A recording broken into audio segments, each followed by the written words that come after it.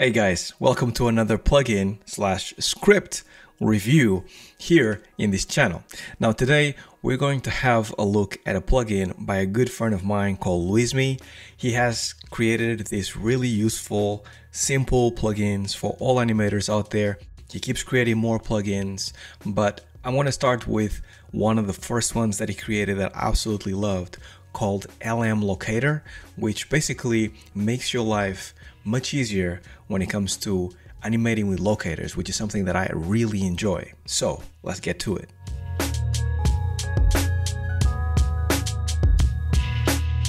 All right, so here we are, another week, another video. So my name is Harvey Newman for those that don't know me, and I like to review, in this case, plugins and scripts for you guys that basically make your life a little bit easier when it comes to animating in Maya. Now, this plugin is incredibly simple to install. When you download it, on the link below, you'll see that you get a file with a drag and drop install. You drag and drop this plugin, and what you get is basically, see this locator here on the shelf? That is basically what you get. Super simple, no instructions. It looks very much like, I don't know what to do, you don't have a UI, there's nothing going on, but it's for a good reason. So here I have like 3 cubes because there's nothing much that that we need in order to demonstrate this. By the way, if you guys want to know about this idea of animating with locators, definitely check out the video that I will link down in the description and also in the corners, where I explain a little bit about how can you actually transfer animation from the animated rig to a locator to then clean up certain things, or to track certain motions, or to fix certain issues. So definitely look at that if you haven't seen that. Then once you've watched that, come back to this, because this will make your life much easier when it comes to working with locators. So now, what does this awesome rig do? It basically allows you to add locators. Now, for those that haven't seen any other video before, Maya doesn't really have an easy way for you to add locators, unfortunately. So if you want to create a locator normally, you have to go to create, and then you have a locator here. Now you can simplify that process by basically pressing Ctrl Shift when you're actually clicking this button, and then you have a locator here in your shelf.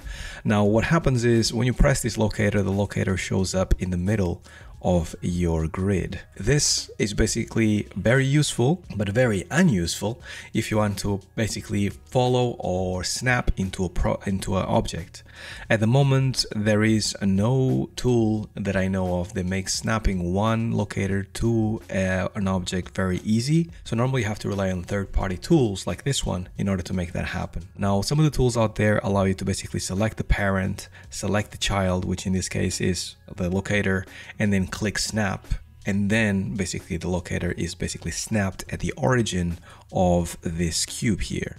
But this tool makes all of this process much easier, because the only thing you have to do is basically select the object that you want and click it, and then you have a locator already snapped to the pivot or origin of this object, and it's basically one-to-one. Now at this point, there's nothing you can do except for perhaps if you actually want to like snap a weapon to a hand, or snap a weapon to a holster. This is incredibly useful. Now this rig goes a little bit further than that, because instead of just allowing you to select the object, which is what most rigs or most plugins do out there, it allows you to then go into vertexes as well, and they basically snap pivot to a specific vertex. So it doesn't have to be the middle of the object.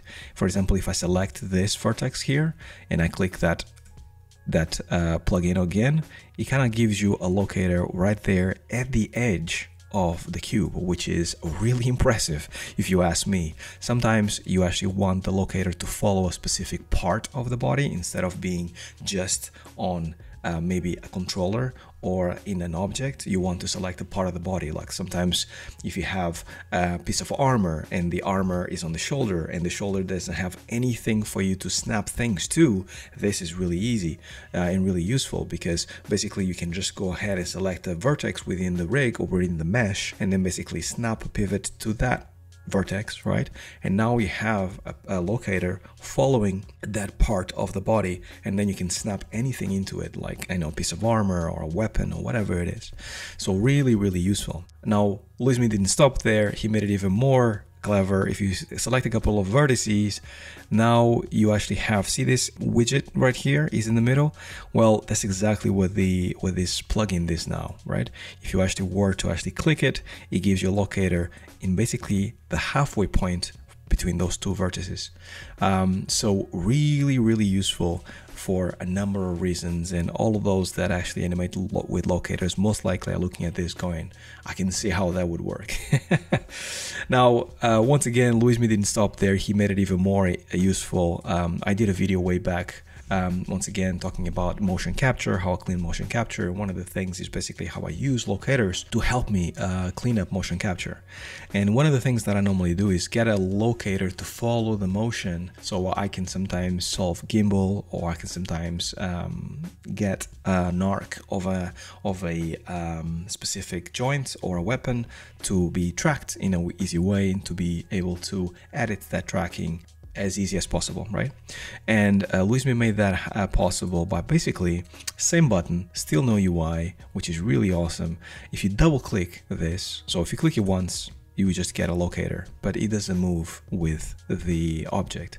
But if you click it twice, now you actually have the object and the locator moving together. So basically what happens is that locator gets snapped into the origin of the object, just like you actually wanted before, and he actually now follows the motion or the keys of that object one-to-one. Now, this is really fast, really useful for so many reasons. So if you actually think about somebody walking or somebody running, sometimes the wrist or the weapon needs to be kind of like snapped to a certain point, or you want to like track the wrist as you are running, right? So if you actually select that wrist controller, double click on this, now you have a locator that is tracking the wrist. Then you can do whatever you want, such as putting weapons on the hand and then say weapon track to the locator. Good times, right? Or if you actually want to swap hands, for example, now you actually want the weapon to be in a specific place, you will also add a locator there, because there's nothing else to actually kind of like put in the hand. Get the locator to track the hand, and then you can put a weapon to track the locator, right? So there's lots of stuff that you can do with this. Locators are definitely your best friend when it comes to animation.